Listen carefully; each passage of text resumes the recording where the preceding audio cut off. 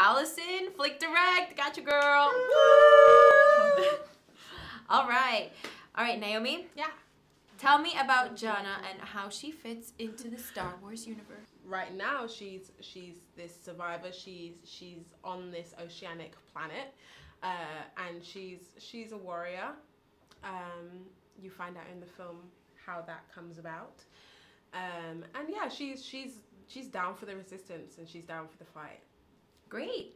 When did it first really hit you that you are a part of the last film in a series 42 years in the making? I think the first time it hit me in real time was when I did the Star Wars celebration. I think that was like, before that, all of the whole idea of like the fan base and stuff like that felt like an abstract thing, and suddenly, you know, I was met with all of them at the same time, and that's when I was like, oh, that's a big one. It's a big deal. So I definitely like, I tend to get a bit overwhelmed, so then I spend the next day completely alone, just like absorbing my thoughts and hiding underneath a duvet, and then I'm fine. And that's what I did.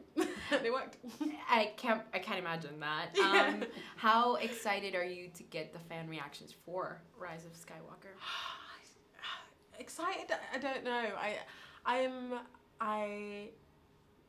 I'm excited for them to see the film in a whole. I get so much joy from, before even anyone knows who my character is, or whether they even like my character, like the drawings of Janna and you know, the fun that people are already having with her. You know, I think at a certain point it stops belonging to you. You know, I've done my work now. It's done. It's set in stone. So whatever people get from it is completely for them.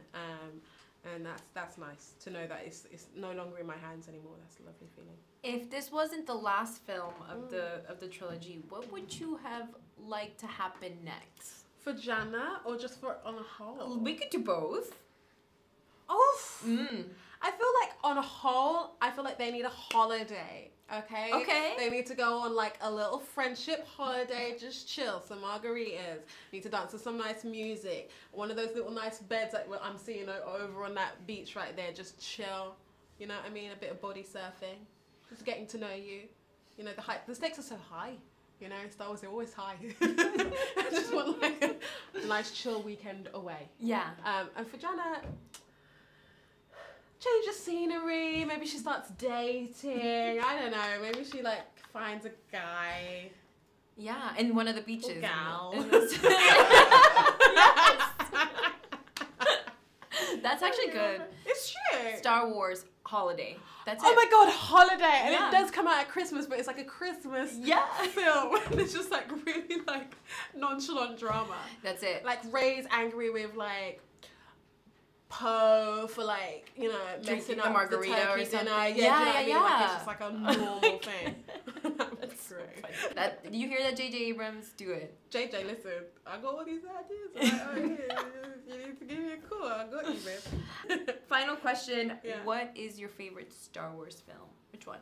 I always say The Empire Strikes Back. That's like, I feel like that's Star Wars. That's like Star Wars. I don't know. I'm looking at the whole like that is Star Wars. like confirmation. No, that feels like it is.